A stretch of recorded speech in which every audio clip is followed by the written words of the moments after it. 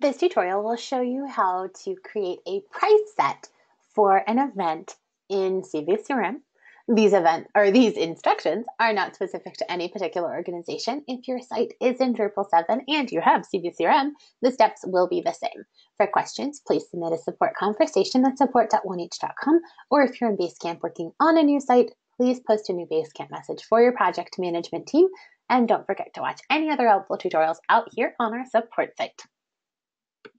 To get started, of course, you will want to make sure you are in CiviCRM. We have already created an event, and we want to make sure that we are adding a price set to this event.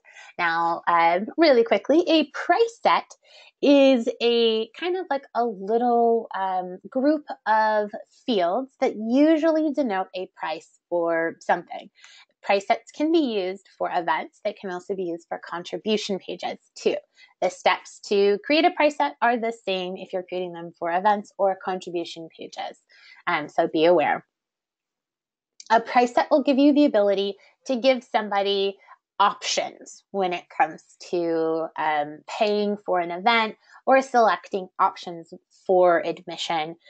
Maybe you have an event that has multiple admission types, sponsorship levels, and maybe you only have a certain number of sponsorships that you can sell at each level.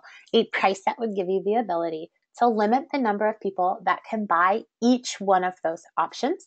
So, if you only have 5 of this ticket at this price, then after 5 people have purchased that ticket level, or that level, I should say, it'll close off that option, but it'll still leave the other options open. So price sets can give you a lot of kind of wiggle room when it comes to events. Now, if you do not want somebody to be able to select multiple options or purchase multiple tickets, you do not need to use a price set. You can use fixed contribution or fixed event labels. So you can say, okay, if you only want one person to be able to buy one admission, then you can use fixed labels that are within the event themselves and just say, okay, this is the only option, or, they could choose between 3 options, but they can only pick one of those 3 options, and that's it. So there are already options on the event, but they are very limited. So that's why we are creating a price set for the event.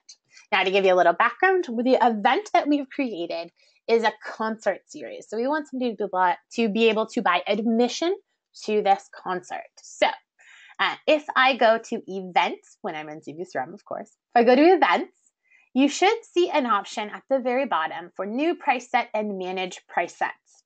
We are going to click on new price set, and we're going to create a new set of fields. Now, it's going to ask you to create a new price set. And I like to think of a price set as kind of like a cluster. So this price set is kind of like a grape, like a cluster of grapes, where each one of the fields is like an individual grape within that cluster, but this set itself is kind of like the vine that holds all of those fields together, or those grapes together. So we are going to let's call this concert series. We are going to use this for an event. You do have the ability to use price sets for both events and contribution pages as you're creating them, but this one is going to be for an event. The default financial type never appears out on the page itself. This is just going to say anybody that fills this or chooses one of these options will automatically be listed as an event fee. So you can kind of make sure that that financial type is pulled in there for reporting purposes. Again, it never appears out on the page. Once you put that in, you don't have to worry about pre-form or post-form help. We're just going to go ahead and save. Once we've saved, now we want to add some fields to this price set. So the first one might be, let's say, single admission. So if I say, okay, I want to offer a single admission would be, maybe $10. If somebody wants to buy 2 tickets, then it could be $20. They could get, a little bit of a savings if they buy more tickets. So, it can be very specific if you want. So in this case, we'll say a single admission, and the Input field type, this is the type of options that they have when they come in to fill this out. If it is listed as text numeric quantity, then it gives somebody the ability to enter in a number. So they could say, I want to buy 3 single admission tickets. And then, it would count up 3 of those options. If you do a select, that means it's going to be a drop down of options. So maybe within single admission, you have different levels of admission. So you can give somebody a kind of a drop down of those options. Radio buttons would give the ability to, again, have multiple choices. So if there's different levels of admission, they could pick one of those options. Radio buttons, you can only pick one of those options. You cannot pick multiples of those options. Same thing with a select or a drop down field, only allows you to select one of the options. Checkboxes, again, gives you multiple choice options. Checkboxes give you the ability to check multiple boxes. So they could say, I want to buy this option and that option. So again, you have options when it comes to what kind of field you're setting up. I want somebody to say, hey, I'm going to purchase 3 single admission tickets or 5 single admission tickets or anything else. So we are going to leave that as a text numeric quantity. Under price, we'll say each one of these tickets is $10. A participant count, if we want to count every single one of these. So if you buy, 3 tickets, that should be 3 people. So I want for every one of these purchased to count as a person. Now, if you are doing tables, you could say, okay, when somebody buys a table is 10 people. So maybe your participant count for a full table is 10 people. So again, you can always kind of make sure that you're capturing a participant count for each one of these. Is there a maximum number of people that can purchase this option? No. But, maybe if there was, we can add that in there. So if this was a level of sponsorship and we only had 3, open spots for that level of sponsorship, you could put 3 in there. And then once you've hit the 3rd registration for that option, it'll turn itself off and you can't register anybody else using this specific price option. So again, you can kind of always pick and choose. I am just going to leave it as single admission, $10. We're going to count every participant that comes in here, not going to put in a maximum number of participants. That default financial type still is going to be event fee. Do I want to display an amount? Yes. You will always see this little checkbox listed. You can take off that dollar amount. So if you don't want it to say single admission, $10, you can do that. There are ways to use price sets in a way that is not actually associated with a dollar amount. And that's for another day, but you do have the ability, if instead you're, putting the dollar amount within your field label and you don't want that price the price to show separately, you can always kind of uncheck that option and choose how you want that to display.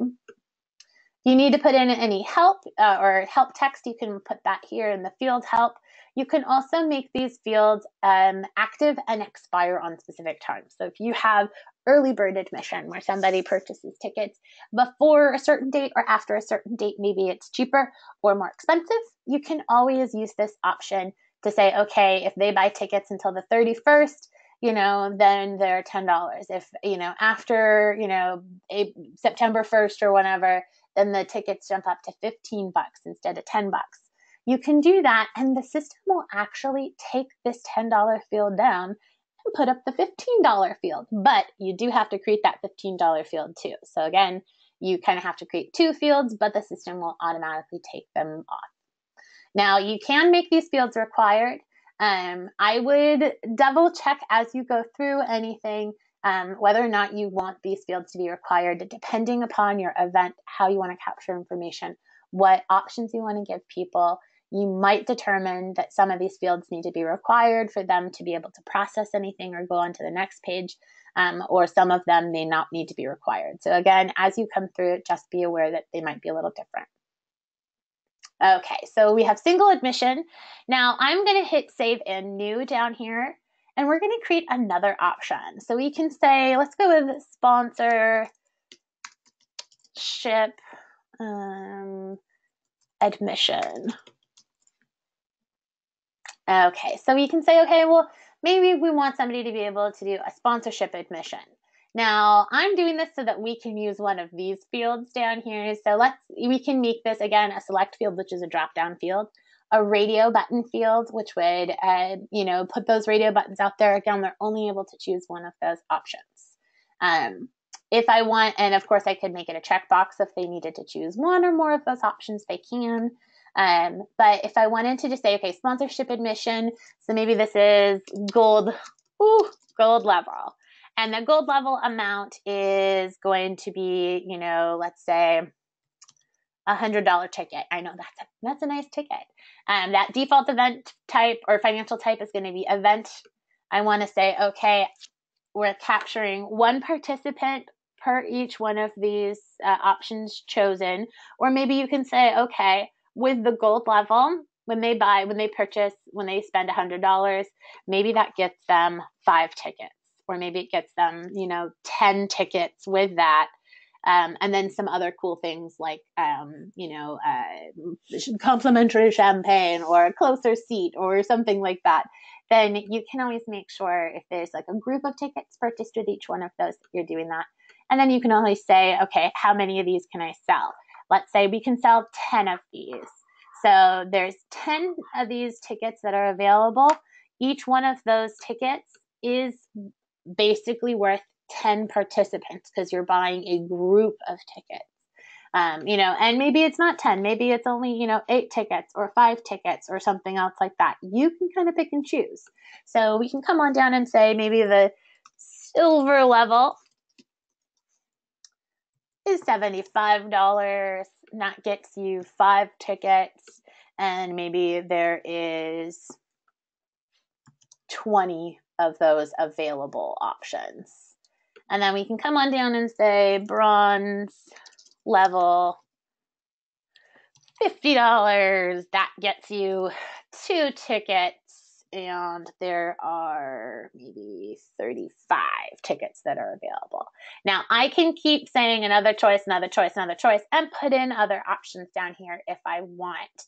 I can also make one of these a default. I do not suggest that. Most people hate having the defaults picked for them, but that is something that you can do if you really want to.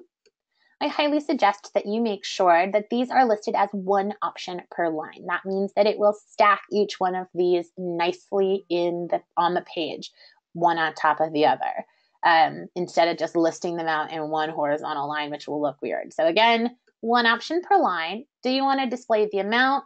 Yes, we're doing that. And then in the field help, you can say, this is where you could say, okay, gold level sponsorship includes, 10, or we said 8, 8,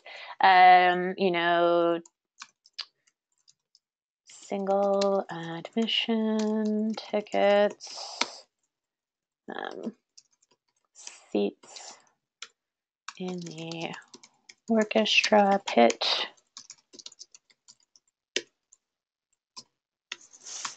complimentary champagne, anything you want. And then you can come down and say, silver level sponsorship. And then, add in more additional. So you can come in here and make sure that things are listed so that way people can see anything. And again, you can choose if this needs to be an early bird. Maybe they only have the ability to buy sponsorship levels between specific dates. And then, after a specific date, they don't have the ability to do that. The field will turn itself off after that date. So again, you can kind of pick and choose. You might not want to make these, required. That's okay. And then you can go ahead and save anew. Maybe you want somebody to be able to buy, raffle tickets to win tickets for, the next concert series or something. And then you could come in here and say raffle tickets. Okay, well, you want somebody to buy a specific number of raffle tickets. Do you want them to be able to buy different types of raffle tickets? This might just be like a number field. We want somebody to buy a raffle ticket. Each raffle ticket is $5. We can put in a participant count. You don't have to. These are just raffle tickets. I don't need to associate that with a participant, but maybe we only have, 600 tickets that we can sell total. Then I can do that, and I can keep, that display. I can display an amount, or maybe I want to say, raffle tickets are, $5 a piece. Ooh. With proceeds. Ooh.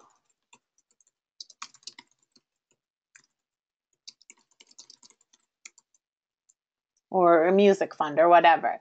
So you can always say, okay, well, we're already saying they're $5. Maybe you don't need to display the amount. So you can kind of pick and choose how you want that to appear. Add in any help, of course. Choose if it's active on, is it required, anything else. So now we've created a couple of those fields. We want to take a look at what these fields look like. So we have a single admission, sponsorship admission, and then we're giving somebody the ability to do raffle tickets.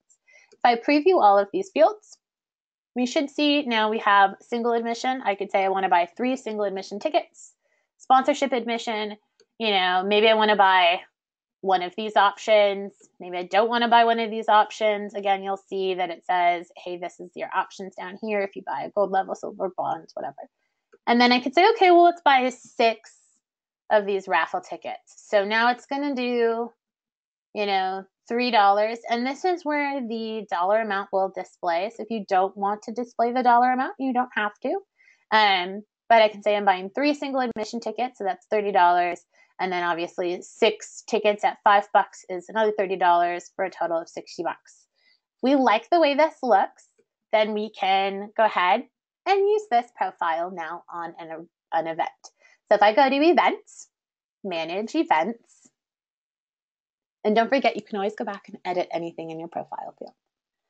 So if I went to manage events, and then we are going to go ahead and edit this concert series. So if I come into configure, and I'm going to go straight to fees. Now you can kind of change these steps a little bit, but I like to create my price set first. So I'm going to come in here. Is this fee a paid event? Yes. We want to make sure that we have a payment processor in place. So we're using a trust processor. You can always use a pay later option if you want to. We can make sure if there's a fee label, you can say, event, admission, anything that comes through this page should be in an event fee. This financial type only appears like in the back end of the site. It's only used for reporting purposes. You never have to worry about that. Down here, you'll see the option for regular fees. This is where I was saying, if you only want somebody to buy one or have just a single option, you could say, okay, I want to do a single admission. A single admission's $10. They would only be able to buy 1 ticket. They would never be able to buy 3 tickets or 4 tickets. It would just be 1 admission. And they'd only be able to choose one of the options. They wouldn't be able to buy raffle tickets this way or anything else. So if you have a very specific where it's like you just want to do a 1-for-1, you can use these regular fees or these fixed kind of event fee labels right here. Or you'll notice that there's a little area for price set, and this is where I can choose one of these. Now we just made concert series, and you'll notice that now those fixed price or fixed labels now disappear, and we're just using price set. If I go ahead and I save, now we will want to check what the event looks like. So if I go to event links and we go to event info, from here, I should be able to see some information. So out here on this info page, you should be able to see basic info of like when, where the event is. It's also now going to tell you how much this event is. Now, so it should list out all of the admission types that we have, added in here. If these if they don't equal up, they don't look good, please have our team go in and style this area. Do not let this sit unaligned and looking terrible. If I go into register now, it should give me the ability to enter in some information for registration. So I'm still capturing, name and address information, but now I can also choose an option. So do I want 3 of these tickets? Do I want a sponsorship level? If the labels don't look even out here, again, have our team fix any, issues with the labels or the way things are aligning, even within these areas. Like this gold level should be all one line, and it's not. So these are things we want you to take a look at and have our team help you style. They should only be styled once or twice maybe, and then that should do it for the rest of the pages. But again, if you see something look weird, please let us know. So this is, again, where I can choose multiple options. I can buy tickets down here, and it's going to total everything up for me. Now, this is, again, where it gets, a little bit contingent on also your profile information. When you come in and you think about your event, do you want to be able to register multiple people? Do you want to just do one person? If it's just one person, maybe you don't want them to buy multiple admissions. Maybe you only want them to buy one admission. Do you want somebody to be able to buy, this or that? So again, as you go through, how you set up the event, how you want to capture information, or the options you want to give your event participants could potentially change the way your price set is formatted, or the options that you're giving them, whether it be a field where you can put in a number, or whether it be a multiple choice option where they can kind of pick one option or the other, or maybe even a checkbox where they can pick multiple options within that price set. If you have any questions about setting up your price set, or if you have set up a price set and you want to make sure that everything looks good, please go ahead and submit a support conversation at support.1h.com. Our team is available 24/7 to help out.